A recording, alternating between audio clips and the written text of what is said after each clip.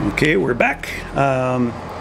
Let's see. So when you do the vintage air system, you do lose some depth in your glove box. So they give you a shallow glove box to use because the evaporator is tucked right behind that. So you lose a little bit of storage space, if you will. There is a center console with some crap in there right now, but I gained some of the storage space back with that. There is a cable there that's wired to the stock appearing radio. That's for an MP3 player or iPod, etc. In fact, the vintage air controls are here and here, as well as right there.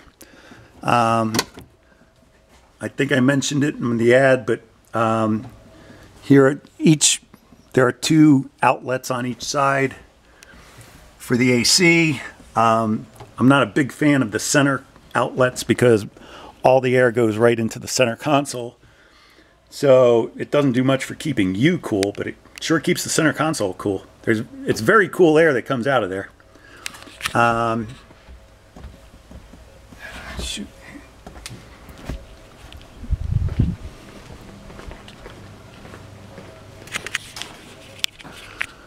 There's the digital, the quartz movement clock.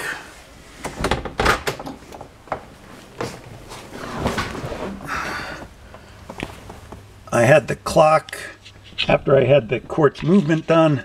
I sent it to a company called Redline Instruments and sent them also the tachometer so that they could perfectly match the font of the clock to the font of the gauges from Autometer. Let's see. Put some aftermarket brake and etc. pedals. It is a drive-by-wire setup on the throttle, so the bracket is mounted down underneath there. And on the seats, I had the seats. Seats are out of a Pontiac Fiero.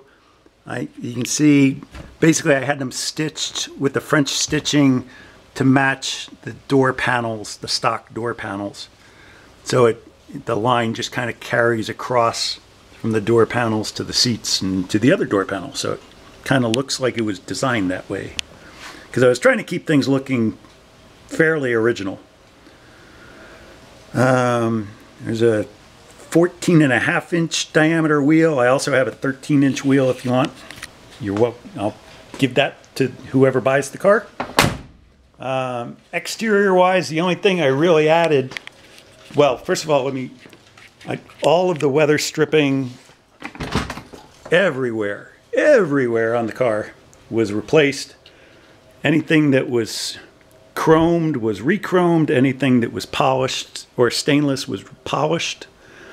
I replaced all of the window felts, the window squeegees, the window track trim, everything. So all of the weather stripping everywhere on the deck lid, the doors, the convertible top, the hard top. I'll get into that in a minute.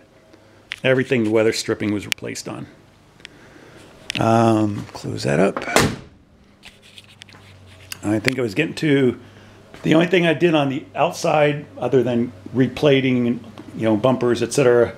I did add the fuel injection logo. And yeah, if you have this car at a car show, you'll get people, even with the hood open, coming up and going, "Hey, is that a factory original Fuelie?" And you're like, "Oh, come on, dude, really?" Anyway, that's that. Close the deck lid for you. Here is the hard top that comes with the car. All of the weather stripping on it was replaced also. There's a bunch of first place trophies that the car got for different car shows, which I'm very proud of. But I really didn't build the car for winning car shows. It was much more about having fun and tearing up autocross tracks. So I think the next thing we'll do is take you out for a brief drive, and hopefully this will all make sense to you. Thanks.